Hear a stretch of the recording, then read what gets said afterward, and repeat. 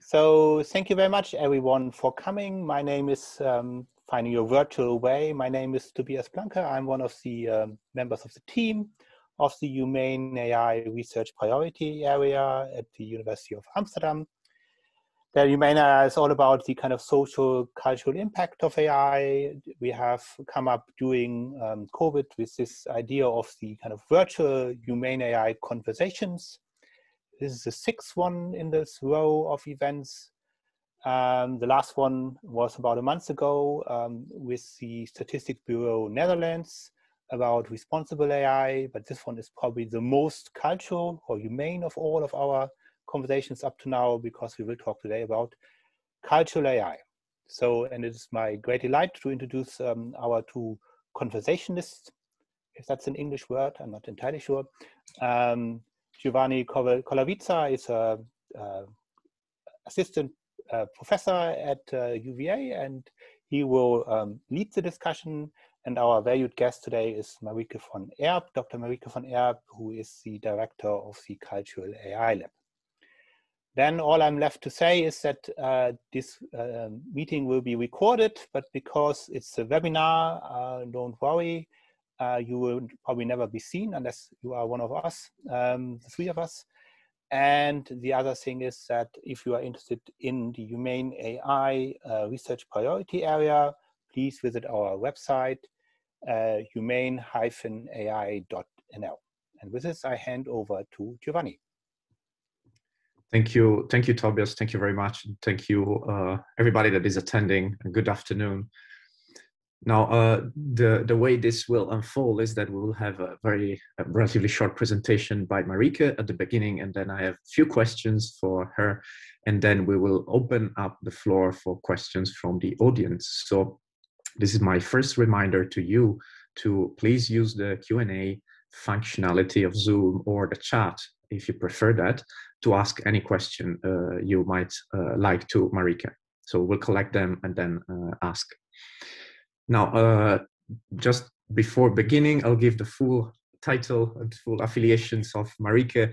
So Dr. Marieke van Erp, very much welcome today with us, is the research group leader of the Digital Humanities Laboratory, which is part of the Humanities cluster at the Royal Arts and Sciences Academy. And Marieke is also the scientific co-director of the recently launched Cultural AI Laboratory, and whose mission and activities I believe she will introduce today. So Marieke, thank you very much, and the floor is yours. Thank you so much for having me. I'm going to see if I can share my screen, if that's going to work. You should be seeing a keynote presentation. Do you see just the slide, or do you also see the next slide coming up? Also the next slide. Okay, I need to move my screens around. Just do that.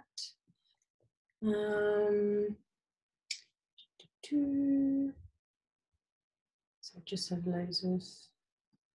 So that. Sorry. I just have two screens here, so that's always. It's always a bit of a surprise how Zoom is gonna respond. Perfect. Well, it doesn't, yeah, okay. So the Cultural AI Lab, well, thank you so much for having me, first of all. You know, we talked to Tobias and I and Giovanni, we you know, our offices are really close by, so we have talked in the past, and it's really nice to sort of get to know a bit more about the RPA, Humane AI here, and to maybe also get to know some of you a bit more through your questions. And I hope you get as enthusiastic about cultural AI as we are.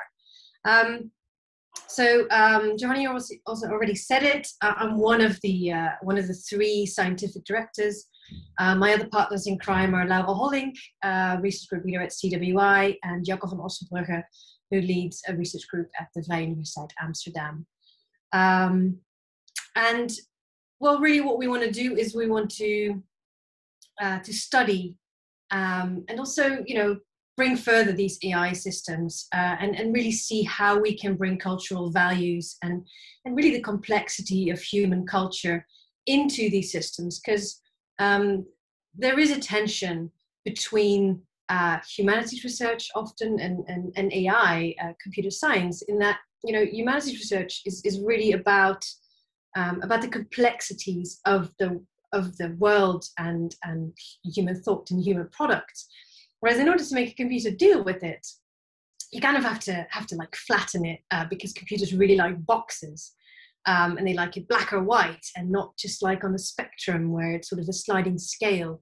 And of course we needed that in order to get the computer systems where we're at now, but in order to really tackle real world problems, we now need to make these systems smarter so they can deal with more than just black and white, but that they can deal with all these different shades of reality and real data.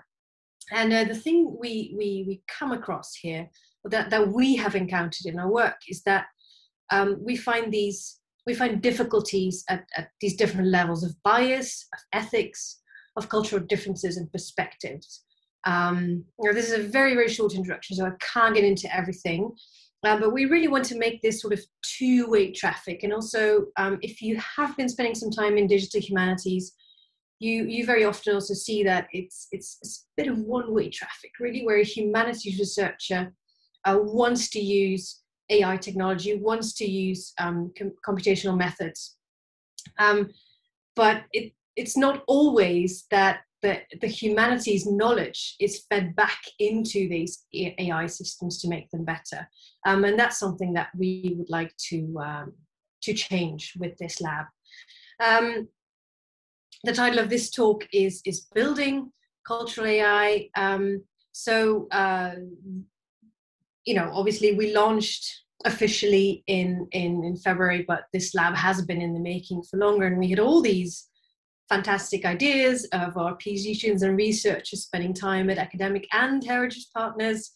Well, as it happens, they mostly spend time at home and Zoom. We sometimes try to, you know, meet each other, go for walks, have a coffee. Hopefully we can start having these kind of real, you know, face-to-face conversations where we really sit together and work together, because we do think that is the most important thing. And that's also how we set up this lab. I mean, not to say that we haven't been doing pretty cool stuff, if I can say so myself, the past couple of months, but these things really thrive with real collaboration. So it's also not the idea that, you know, you have a meeting for an hour and then you go back to your respective offices, but really have the computer scientists share an office with humanities researcher and share an office with the museum professionals, or the librarian or the curators, in order to really get this understanding of the different aspects of the problem. We currently have a bunch of projects that were funded, that have already started as well. Better Mod started in September already. Culturally Aware AI and Sabio started in January. Reframe started in March, and we're still working on the other two. And I think there's also a PhD student at UvA who's going to start in September. So we're growing, and we're also still trying to get money from all sorts of different parties to grow our lab, and to really work with the different partners, and bring in more different collections and problems. Also, we don't want to grow indefinitely, but a bit of mass helps to take on these kind of problems. So we've defined 4 different research topics. The first one is context and connections. So we really want to see how we can contextualize collection objects, and link them to each other and across collections and information sources. And here you see that you know, museums have been keeping meticulous records of the objects that they have in their collections, but yeah, it's a collection database, and it has very, very short descriptions of things. But of course, there's a bigger story that all these collection objects tell. It's the story of why something is in the museum collection and another object isn't. There's all sorts of interesting things. We call a painting by Rembrandt, we actually mention the painter. But if it's a mosaic created by maybe a Buddhist monk somewhere, we call it a piece of craft by Buddhist monk, and they're anonymous. So there is also all these values that are sort of implicit in these descriptions, that in order to fully understand it and also fully appreciate these museum collections, you kind of need to know. So we want to make these things explicit. And that also has to do with, trust and polyphony and politicality. The example I gave, the Rembrandt versus something created by a monk from a different culture, we tend to value certain expressions of artistry are valued differently, say, than others. So how do you make that explicit? And also, how do you make those voices that are maybe less well represented in data sets, or maybe less frequently represented, how can you bring those to the fore? As these collections have been grown over years and years and years, sometimes even centuries, we have to deal with variation in language, for example, older spelling variants, but also older terminology that we wouldn't necessarily use anymore today.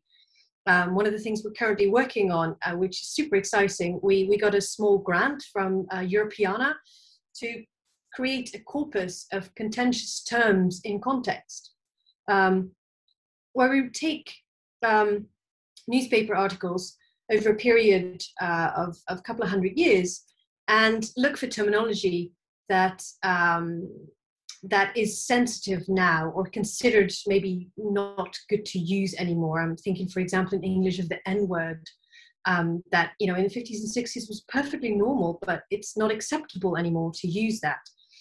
So if you mark those up in newspapers, because of course they were printed then, and we hope to then build a system that can sort of detect terms that are maybe sensitive, and in that way we can help make this sort of thing more visible. But how do you deal with that across time and space? So because certain terms in certain contexts are okay, and in other contexts are not okay.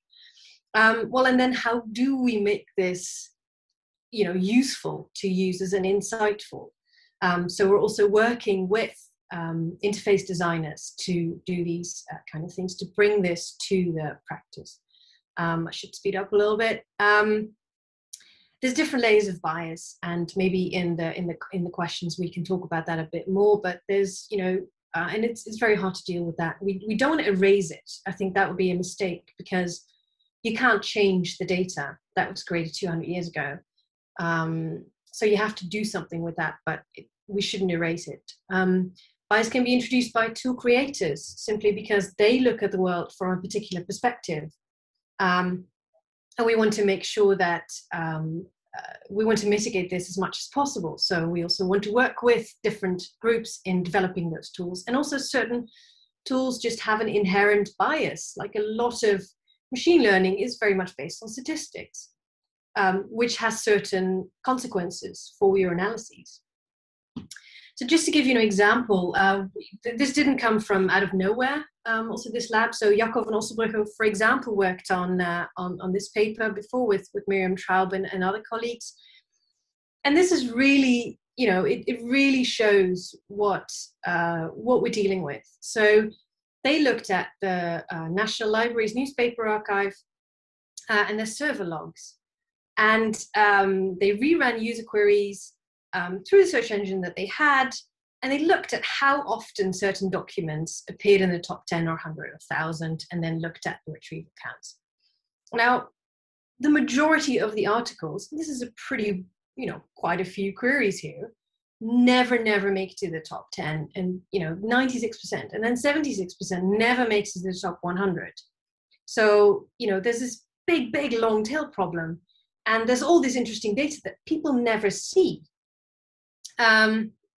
So, there's some things that are inherent to the way the system is set up. So very short, very long documents hardly ever show up. And also you sort of see that, a lot of queries are about names. People do look at, what did my uncle do or whatever. So you do see particular article types coming up. Well, if you know this, you can guide users to, explore different parts of the collection, or you can rethink your ranking algorithms. But you'd have to know this. So we're just sort of trying to investigate what's happening in this space. And I just want to highlight briefly one of the projects we're working on, the Social Bias Observatory, which is funded by the Dutch Digital Heritage Network.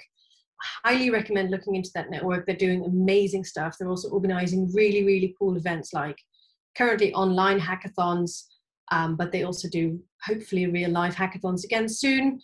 Nationaal Museum voor Wereldculturen, National Museum for World Cultures, which is a collaboration between these 4 museums: African Museum, Museum Volkenkunde, Wereldmuseum and Tropenmuseum, and Digital Humanities Lab. Yeah, we're also here looking at these contentious terms that come from the Words Matter document that was compiled by professionals. They looked at, like, well, what kind of terminology is there? And Valentin is a researcher in my lab.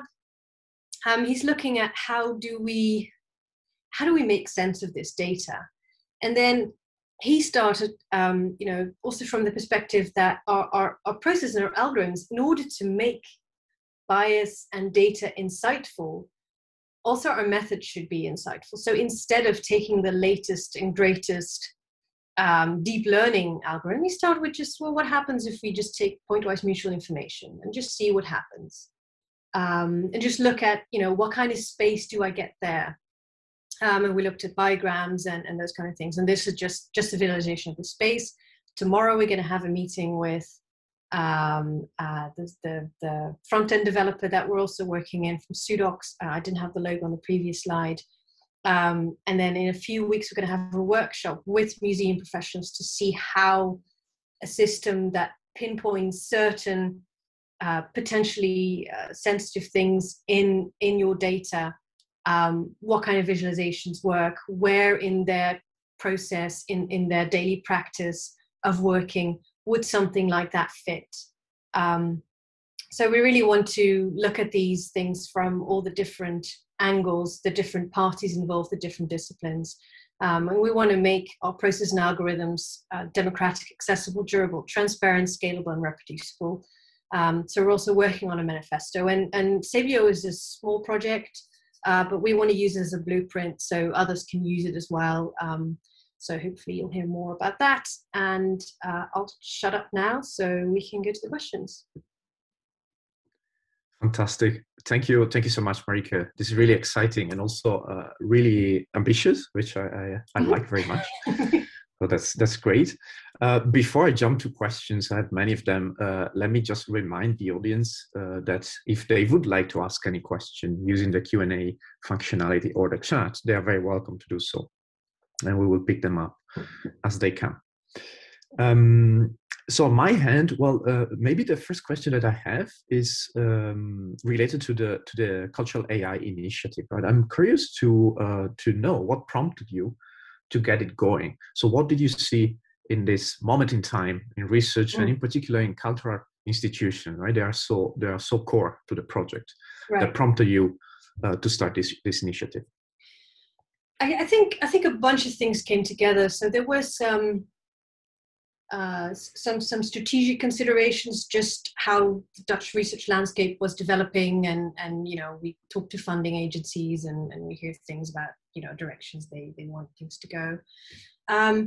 We actually have a long history of working with cultural heritage institutions in the Netherlands. So between 2005 and 2015, there was the Continuous Access to Cultural Heritage research program funded by the Dutch Research Council, where they funded a whole bunch of projects where you had to have a PhD student, a postdoc, and a programmer working actually the majority of their time at a cultural heritage institution. And I did my PhD in one of those, and also my first postdoc. So part of the network was already there. And then we had Claria, the Common Labs and Research Infrastructure for Humanities, big infrastructure project. But then we also saw that it's an infrastructure project, right? So how do we take this and bring it to research. And then we just started talking to, well, Jacco and I first started talking, and then, you know, the National Library and Center Vision and Rijksmuseum got involved, and TNO, and just because, you know, we sort of knew each other and we were talking to each other at, you know, receptions we still had then. It's like, yeah, because we're working on this really cool thing. And that's sort of, that's the best way to grow these things, right? So then we had this idea, and it sort of grew organically. I mean, Jacco and I, we used to be together at the VU. We, you know, our offices were just in the same corridor. And then we were like, okay, we've got this great idea. How do we, you know, get it going, get the ball rolling, get the snowball thing going? And then we, you know, started writing these project proposals. And luckily, we got some project funded, so we could actually, you know, take this idea and just, you know, put some man hours, woman hours onto it to really get going. So I think it was just the right time of, you know, things coming together, and you know, technologies being, you know, collection digitization being at a great stage, the National Library having an AI agenda. It seemed the right time. Yeah, no, absolutely. I think that's also what I have seen in my much shorter experience in the Netherlands, is that there is, of course, a strong sensibility for emerging societal issues on the part of cultural organizations, and of course us researchers. And you made a point. Well, you touched upon many of them, but one that I find particularly challenging and compelling is that of bias. I really like the way you framed it, because for two reasons. One is that because you acknowledge that there are layers of bias, right? So there are different sources that might contribute to biasing an AI system, and that already creates a problem, because disentangling them and understanding them is complicated. But the second reason that I really like your approach is that you said, well, you know, let's try to understand what is this bias, if there is bias, and what it is, before jumping to trying to fix it in some way, right? And I think that's you know, the idea of surfacing bias, making it visible, is a very compelling one to me, that I believe is also underexplored. So that I think is great. And I would like to ask you, both in terms of the methodologies, and also in terms of how you plan to convey this information about bias to users of AI systems. Would you like to tell us a little bit more about your plans there, what you're doing or plan to do? So yeah, so methodologies, I briefly mentioned it in the presentation as well. So I mean, one of the things that you know, everyone is doing deep learning now, but it's this black box, right? You can't trace it. Now, I'm not saying that we shouldn't use those things, but I think that you should look at different approaches. So because, you know, running different algorithms on the same data set will give you different insights. You know, some will give you maybe a better performance for the problem you're trying to solve.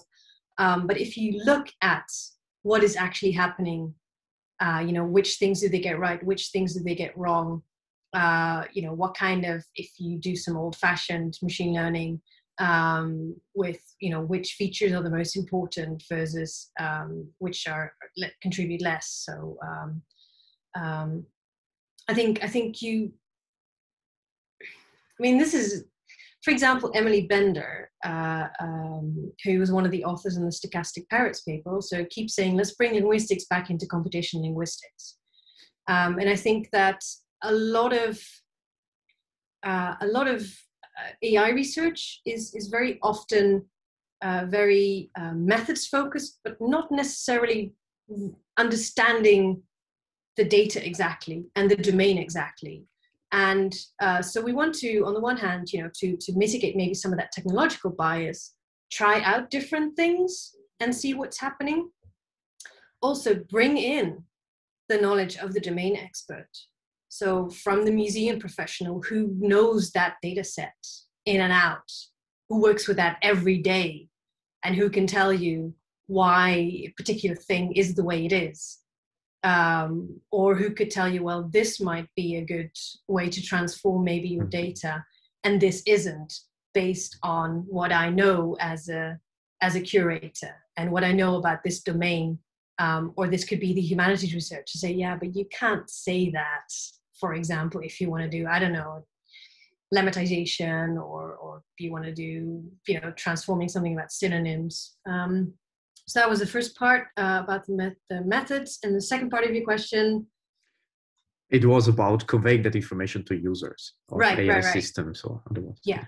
I mean, it's incredibly tricky because we sometimes don't even understand our own systems in that much detail, or we can't tell them, like, well, the system says this because we started here and then this happened and this and this and this and this and this. I think you should strive to get the provenance trail as much as possible. So yeah, we don't have that solved yet. I mean, we officially started this year. Of course, we have ideas. Jaco van Osselbergen, for example, he has worked on a project before where they tried to create a dashboard, basically, where you, if you do X on the, if you do this, then this will change in your results. But, if you've got like 100 different parameters. The other thing is just, involve people in the project. Involve them from the start. So we're having this workshop for Sabio in a few weeks. Not because our system is done yet, but because we want to know from the users what they need from a system. And then we're probably going to have to tell them, yeah, we can't do everything, but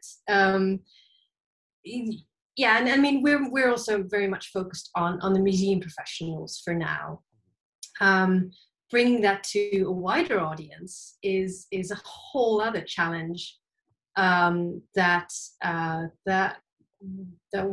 we need to think about. Although there you can think of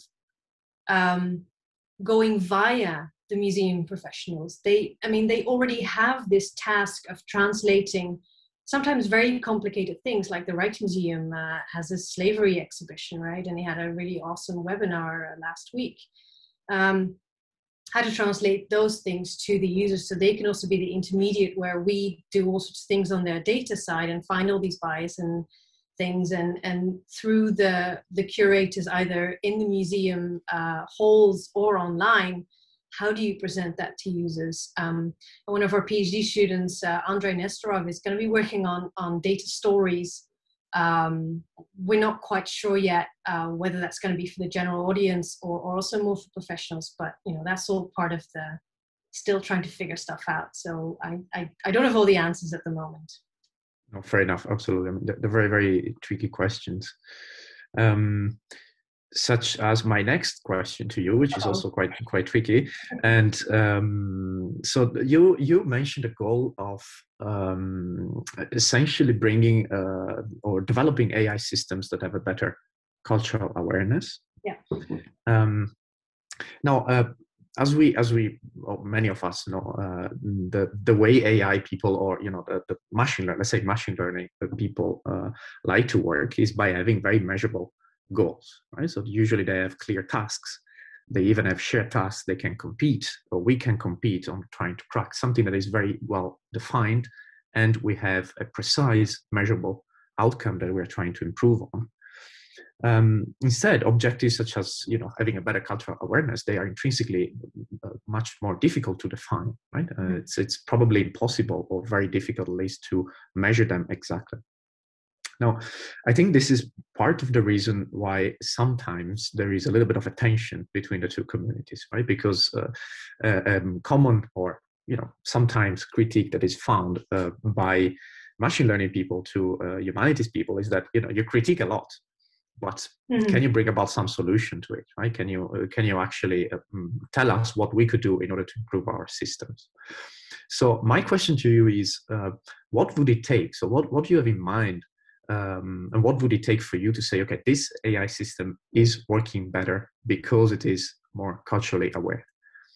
So how do you think about the evaluation, if it even makes sense, of something like this goal? Well, I think there are various dimensions that we can use to evaluate our systems on. And I mean, that's one of the reasons why I like working with humanities, actually, is that they look beyond the precision recall and F-measure scores that, you know, the fundamental computer scientists, you know, like to report, because there's a story behind those scores. Now, the problem is only that probably for this task that we set ourselves, how do we even, we probably can't even figure out how to score it like that. Although, I mean, the example I showed in my brief presentation about just looking at, you know, how much of the long tail can you bring up when you do a query. And in the long tail, you can, for example, also imagine that, you know, there's different segments that, you know, maybe correspond to a different user group. And I think that's maybe also something that the project of Ryan Brait, who's another one of our PhD students, is working on, is how to get these multiple perspectives. I mean, the end goal would be that if someone goes to a museum who previously didn't recognize themselves in the museum exhibition because it, for example, is very much presented from, say, a very white colonial perspective, if that person goes to the museum and they feel represented, and that is because, you know, in the process leading up to creating that exhibition, our system suggested particular things to show or particular ways of presenting the objects, I think that would be a huge thing. And, you know, that can be measured maybe in a different way, right, through user surveys, people visiting museums. So yeah, we're thinking, I think we need to think of these hybrid evaluations of systems. I think Tobias wanted to say something. Yeah, actually, absolutely. it was just my fat fingers, but I was very, if I may, so that's also okay. I'm very happy to say something. If I'm allowed to say something, I'm also going to say something. I thought you raised your hand. No, that was just me, so say, trying to get my fingers out of the way of the Zoom interface.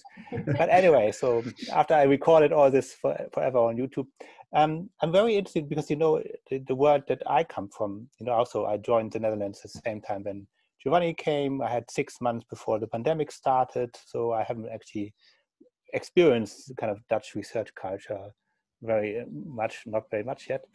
It's very interesting to say because, you know, in the world where I come from, which is the UK, it was always kind of much more separated between computer science and humanities. So there was, in a way, a specialized sub-area, digital humanities, you can call that, or whatever. And then these digital humanities wanted to also be humanities, you know. So, and I have the feeling now this seems to be a much more productive dialogue within these kind of initiatives that you have mentioned, Marieke, over the last kind of, since you said you begin saying about 2005, right? So a catch. Yeah, that's when I started my PhD.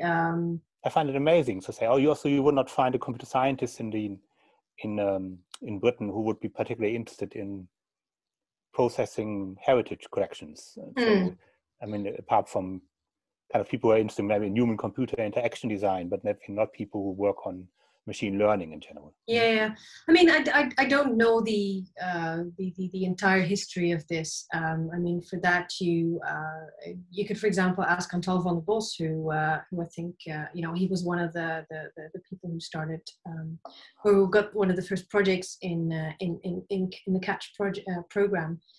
But I think we just got really lucky there that the Research Council, you know, made this decision, and you really see that the network they built then with, I think it was 15 or 20 projects, and they also really did this, you know, have the projects, even though they were wildly different. You know, one was about handwriting recognition. There were, you know, recommender systems. I was doing information extraction. People were doing computer vision. You know, they also had like regular sessions where, you know, you present your work to each other.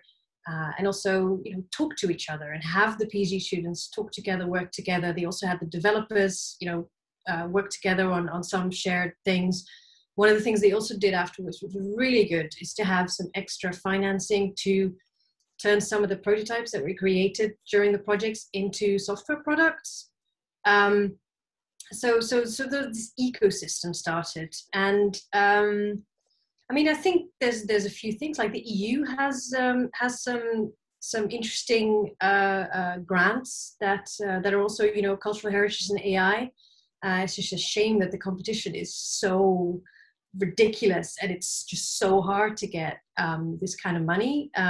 That's a whole other topic that we probably should park here. Yeah.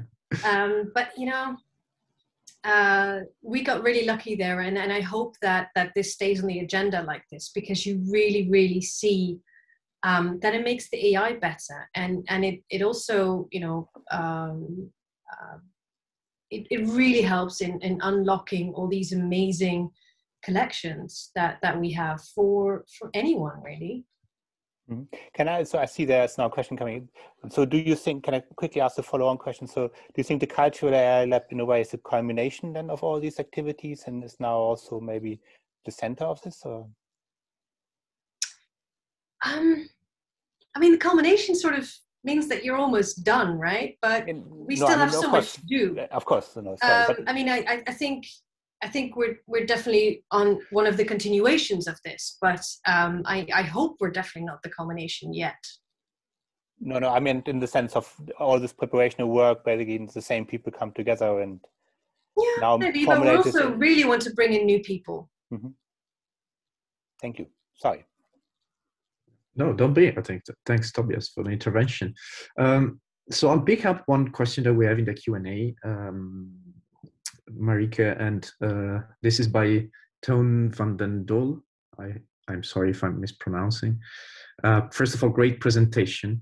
And the question is about your answer that you just gave in the example of the museum exhibition, right? And the selection of materials for the exhibition and what else.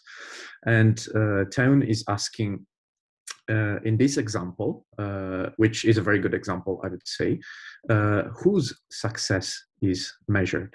Mm-hmm. Because all the individuals that have, so it could be all the individuals that have an opinion about the exhibition, perhaps they came to it. But the point is that by measuring this, we might also have some form of bias, for example, because the sample is not representative of a certain population.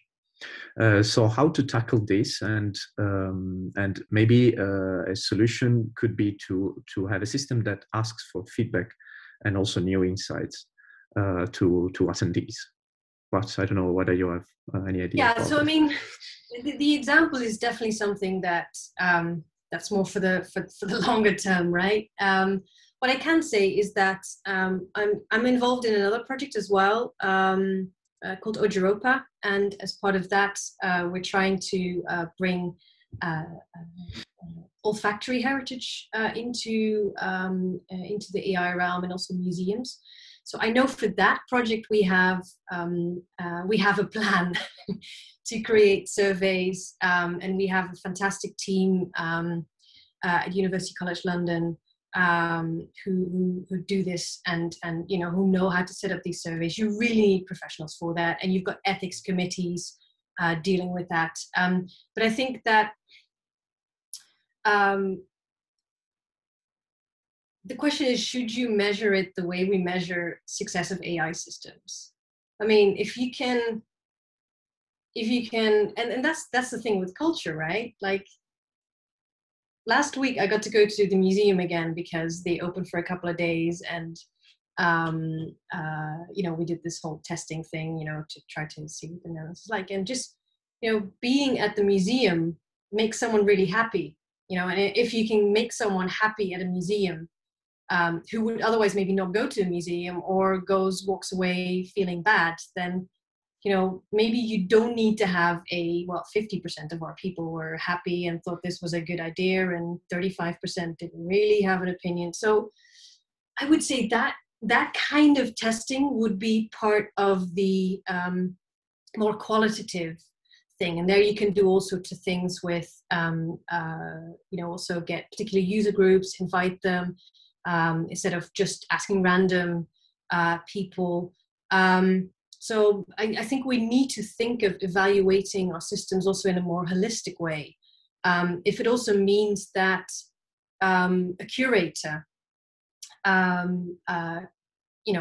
can be, there's also all these unconscious bias classes, for example, for managers and those kind of things. But, there's also bias in all these collections. If we can, have this system that collection managers can more easily detect bias in their systems, or anyone else, you could also think of, and flagging it, right? And if that leads to more pleasant work conversations, or eventually to better data and fewer people who feel offended by particular things. Of course, we shouldn't completely get rid of friction in society, but really helpful things. So I'm a bit, yes, I think that's one tool in the toolbox, I guess, in the short answer. And we need to do it right with the kind of people who have been doing this, who know how to set this up properly. And I'm not one of those. I just know where to find them. And then we should look into all the different dimensions of our data and our tools to see what can we measure, and also what can't we measure.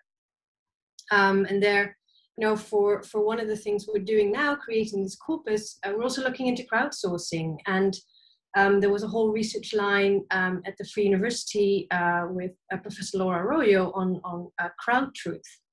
You might not be able to get one answer out of a group of people, but you might find a distribution of answers of what people find biased or not, or contentious, or some other dimension of what we're interested in here. So maybe we should think about our AI problems also as not, our evaluation is not black or white. It's not good or bad, or correct or incorrect, but in certain situations this is correct, and in other situations this is correct. So I think we also need to rethink that part of our experiments, which is going to make it so hard to publish this stuff. No, indeed, I agree. But this is also, from my perspective, this is also why I really like the approach of surfacing biases, because I think it's already very ambitious enough, so to say, but then also that would allow for a broader conversation to take place, right? Because these are also decisions that I personally feel always a little bit not at ease in making decisions for society. I don't speak for society, right? I mean, it's like the job description is a bit more limited than that, right? So, indeed, these things, once they have been manifested, once they have been put to the fore, then we can have a discussion, and then we can take a decision in a better way. I think more informed way, at the very least.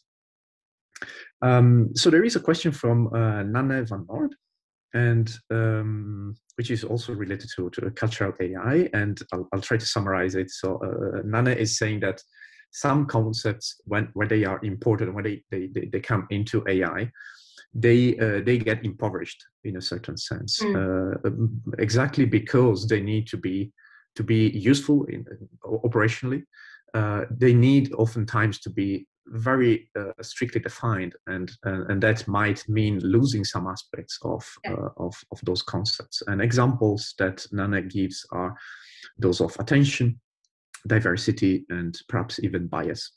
So Nanne is pointing out that the same might happen to culture, quotation marks, if we bring it to AI as one of these concepts, and perhaps that might be on the one hand unavoidable, but also not necessarily a positive thing, right? I mean, it comes as at a loss. So Nanne is asking, how do you see culture as a concept being integrated in AI, potentially without this happening? Or is culture AI by definition supposed to be somewhat separated from AI research at large to avoid this risk? Well, I think for us, I mean, of course, we needed to have a title, Culture AI Lab, But there's, of course, all, if you want to be specific, the use cases we have, for example, are very Western cultural, and you could even, not just the high culture, but very much stuff you see in museums, because we work with museums. We don't do anything at the moment, for example, with street culture or all sorts of other interesting initiatives that are happening, but that are not currently captured in the data sets we have available, for example. So there's all sorts of specifications, but if you really want to be precise as a researcher, we're just doing this part of culture, which is really this. And we're also, for example, at the moment, not doing computer vision or music or those kind of things. So in that sense, we're currently limited in the use case that we can address, because there's only so many of us at the moment. But I think that this is really where the hopefully the humanists on our team will provide the tegenwicht. What the hell is that in Dutch? So the force against flattening these concepts. And this is sometimes where indeed some natural friction happens in how do you collaborate, how do you go about things. And that is not to say that it can be completely prevented, but I think our main aim is to stay as open-minded as possible, and therefore I also don't want to really define culture specifically, because, well, first of all, the part humanist in me thinks it can't really be defined, because it's almost everything that you can think of. It permeates everything, all our data, all our expressions. But indeed, we have to make choices in the use cases we can deal with now, and then we can only hope to keep it open-minded and to keep our methods as generalizable as possible, so that hopefully it also works for these other expressions and these other subdomains. I hope that answers the question. Yeah, no, absolutely. I think it makes a lot of sense, at least to me. And it also kind of hints at your answer to my next question that I'll still ask for the record, at least. But also because of I don't want to put words in your mouth. So the first two, I'm curious about your take on this. The first two humane conversations I've hosted Professor Max Welling, who is a renowned expert in AI, and Professor Beate Rösler, who is a renowned expert in ethics. And they have both, let's say, commented on their position in terms of how to have this exchange across disciplines on the topic of AI, and in particular, the application of AI in society.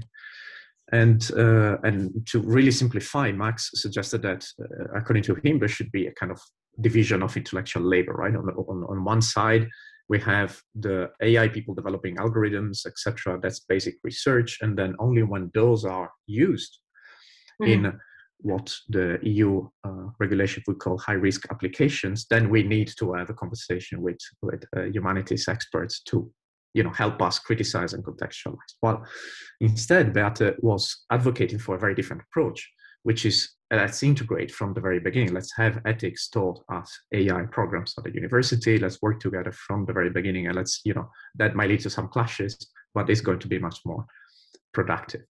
And my question is, what is your point of view, and how do you roll at the Cultural AI Lab? Well, I mean, I think Tobias knows the answer. He should know, because we currently have a book chapter under review that has a title that's a little bit like this one. If you want to go fast, go alone. But if you want to go farther, go together.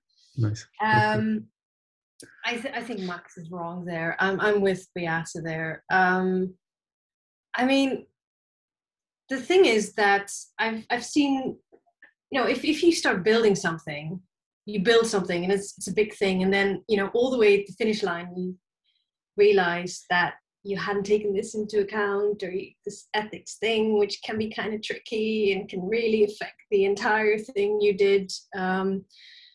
Or indeed you forgot about this user group that wasn't on your radar because you didn't bring an anthropologist in there. And also, let's face it, I mean, I saw another list of the most influential people in AI the other day, and sorry to say, but they were almost all guys and almost all white. How can you then think that you can develop tools that are useful to everyone if you have a particular view on the world? So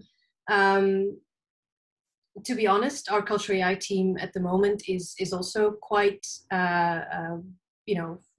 white from a Western we look at things mostly from a Western perspective. I mean, we do have loads of different nationalities in the team, and also people coming from different backgrounds, so from computer science, also from philosophy, from museology, from journalism.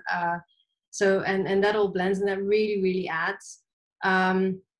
And I think you need these diverse teams, and you need to bring the user groups in there. So I would say definitely do it together. And I would advocate for all computer science students to have at least a philosophy course and ethics course and a basic humanities. Maybe not all the way to a liberal arts degree as they have in the US, but also, I mean, it's not a bad idea. And for humanities students to have a programming course, and not to become amazing developers, but to familiarize themselves with the way of thinking, so that they can more easily talk to a computer scientist if they do decide to work together. Because you need this understanding, and because the cultures between the research groups, research disciplines are just so big. And some of these problems are just too important to just leave to one discipline. I'm really on the do it together bandwagon. Yeah, that was very clear. I like the idea, both having those courses for AI students and also for the humanists. It's also what we do already, especially with Tobias. So. Yeah, I feel also quite old now, because I think we all studied computer science once in our lives, and in my undergrad days, we actually had to take an ethics course. And computer science, of course, has a very long tradition. So what went wrong? In the 1980s, actually, computer scientists stopped Reagan's space defense system program, and it was also computer scientists who were the first to react to the Snowden revelations. So I think it's, so to say, it is a little bit strange to make this distinction, if you ask me. And in particular strange, of course, if you have a machine learning system that learns from human data anyway. So it's very hard to see how you cannot ask certain questions about this. Do you agree? Are we going to do? Can we do a poll with the audience now? We should do a poll. Yeah. No, I mean, in terms of trying to also to interpret what Max was saying, I see there a hint at the possible.